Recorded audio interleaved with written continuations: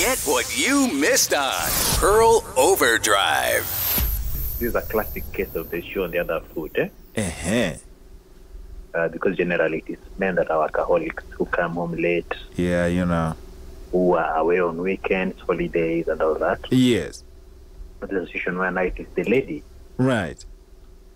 What I've learned over the years is that nobody likes a vacuum in their life. Yeah. And so we try to fill it with something. Then that becomes our normal. Oh, wow. So I'm looking at this from 2 points. Okay. One is that when Job met her, yes, she was already a workaholic. Oh, yeah, that could be a scenario.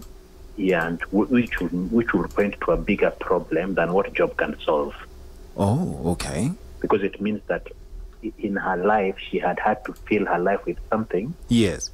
To keep her from thinking of something that hurt her or disturbed her or disoriented her. Okay. And so that calls for a session or sessions of therapy. Oh, yeah, therapy. So, so that she can confront what it is that she has been running away from. Yeah, I hear you.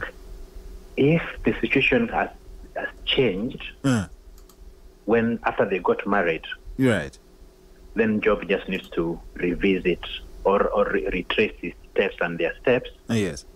And see where things changed. Yeah. Because this has become her new normal. What happened before? Is it that she didn't have a job? And so she got one and she's afraid of losing it if she does not give her best? Oh, wow. Is it that she feels the family needs the money? So better to work hard? Yes. Or is it that there's something between the two of them that she's trying to run away from? Oh, yeah.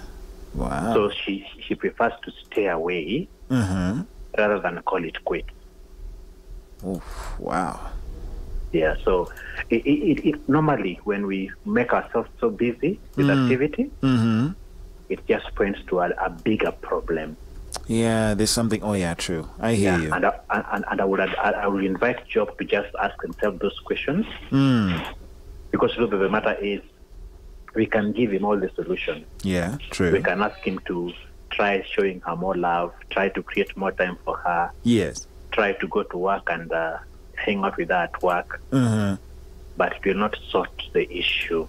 Yeah, the underlying issue. Yeah. The underlying issue. Yeah. So perhaps it's just time for a honest talk, but Job needs to first retrace the steps. Okay, I like that. If he met her like that, then the one lie he needs to bring himself out of is the thought that he will change her once they got married. Oh, there's always that. Yes. There's always that thing. You're like, no, I can deal with it. Yeah, true. And then you get married and you realize, no, I can't deal with it. I can't. Yeah, true. But you don't want to accept that truth. The only thing is now you have to point fingers at the person that is making this not work. Ooh. Who ideally should be you. Yeah, true. It should be. Yes. Because you accepted her then she was. Yes. What has now changed that you think she needs to change? You know. Yeah, I hear you. Yeah. But if it happened in their marriage, then there is something that Job knows that he needs to admit to himself. Yes. And then let them sit down and have this discussion honestly. I like that. Yes. I like that. Wow. Thanks, Alex, as always. Pearl Overdrive. Weekdays from 3 p.m. to 7 p.m.